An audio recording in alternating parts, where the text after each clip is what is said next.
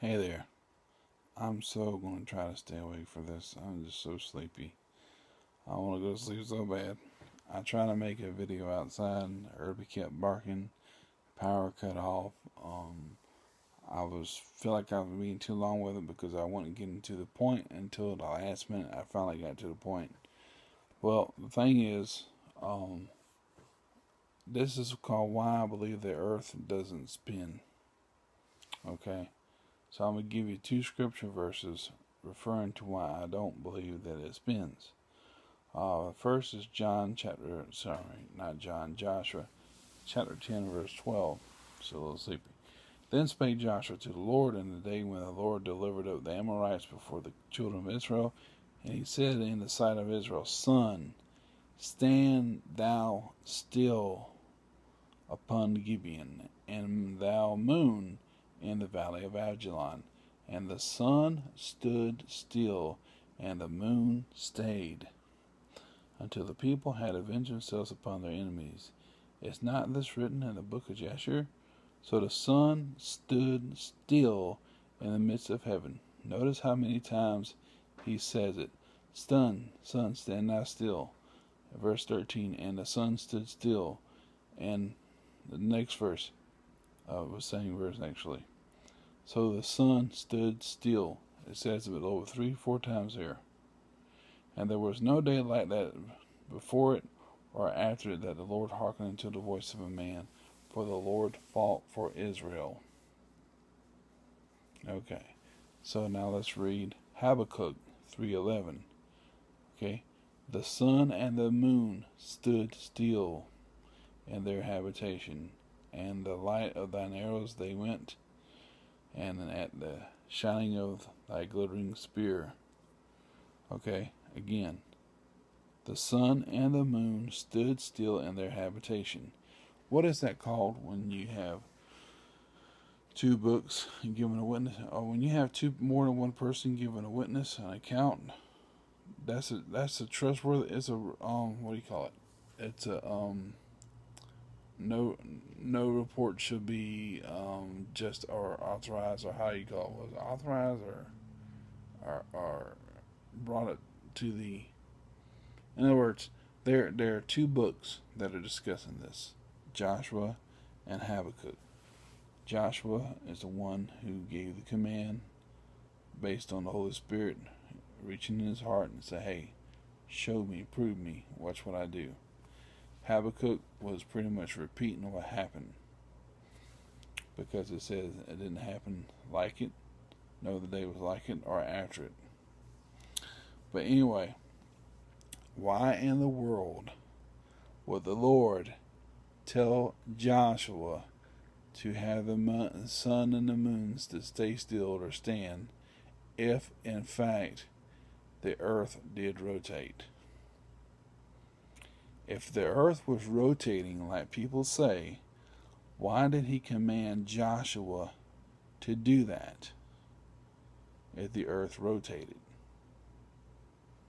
God would have, by the Holy Spirit to Joshua, would have just said something for nothing. It wouldn't really mattered, because the earth would have kept going and rotating, because the command was for the sun and the moon to stand still, not the earth. If the earth rotated, it would have went on by eventually, and they would have seen another day. But instead, no. The moon stood in its habitation, as we see in Habakkuk, and so did the sun.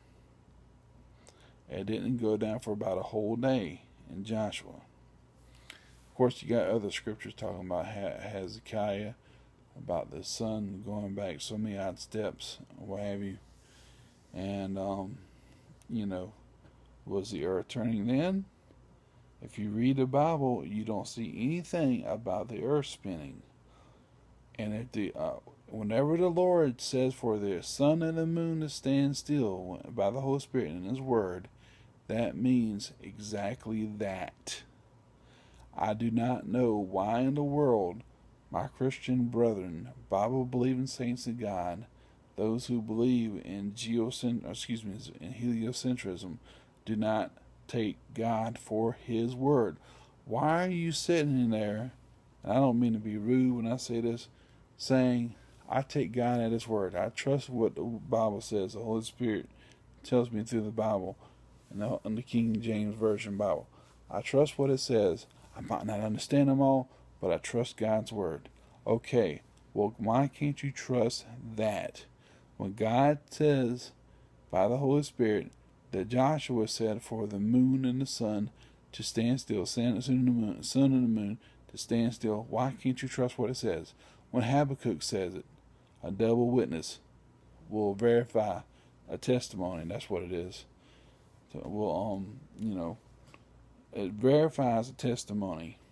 You have two books of the Bible saying the sun and the moon stood still.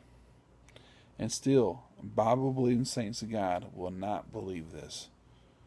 They say the earth rotates. They say this. They say that. Things of that nature. That's not what God's word says here. Joshua said, for the sun and the moon stand still. Habakkuk witnessed to that in God's word. I don't get why that's so hard to believe. What does it matter anyway that our earth does not rotate? Why? Because unfortunately, you got too many people out there trying to prove God's word wrong. And we don't need to be part of that crowd. Because if they can try to prove that God was wrong, that makes the Bible a liar, and that makes God a liar. But can also consider this.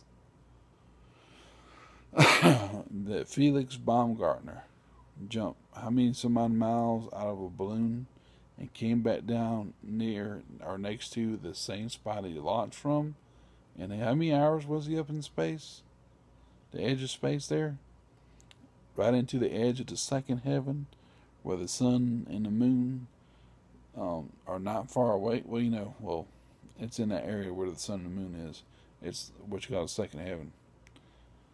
But if he can come and jump all the way back down to Earth and land in relatively the same area, why in the world do you think the Earth is spinning? Think about all the darn buildings out there that where if this planet were actually spinning, and think about the moon when the astronauts landed on the moon. The moon wasn't spinning because we still see the same face of the moon that they landed on. If the moon were spinning, then their modules couldn't land correctly, or they would have to do like they do with the space shuttles. I don't think their modules were designed for that. If the moon were spinning, Ross, I don't think the modules were designed for it. They were meant to go straight on the moon, face of the moon. That's what they did. And if they were spinning, it seems like to me they would have bounced off, glanced right off, but they didn't. So why would the Earth need to spin? It doesn't. I'm going by what the Word of God says. And if you want to believe it, great. If not, that's up to you. Totally up to you. What you believe.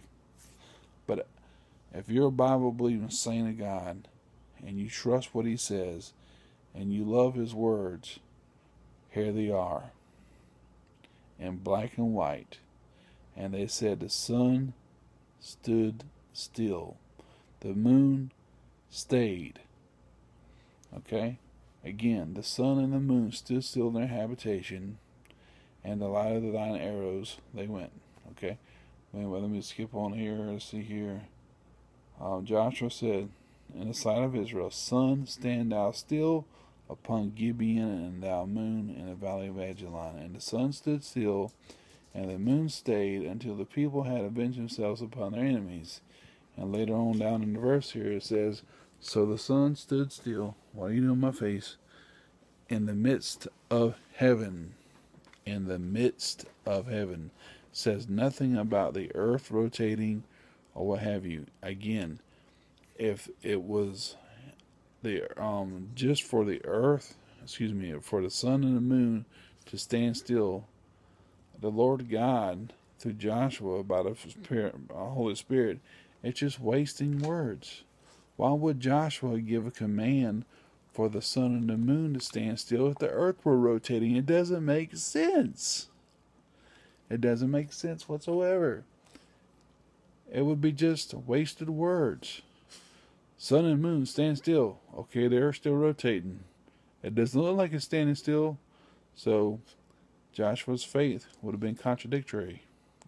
It would have been I mean, he would have. It would have showed him up in front of Israel. Let's just say that, in front of the children of Israel. It would have made him look like a sucker. Sun and moon stand over Gibeon, or stand still over Gibeon.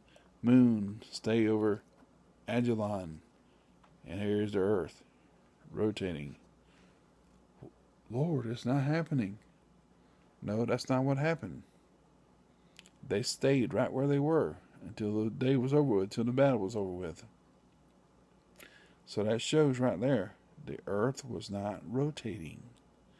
Because if it were, it would have been contradicting what Joshua made a command to do and that God allowed. So think about that, Bible-believing saints of God.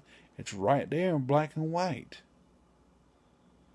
If the earth rotates, and there was a command, and then the earth rotated on by, I mean, again, there's nothing in here that says the earth rotates. Read it again. Read it for yourself. I'm going to bed. Good night. Or good morning, rather.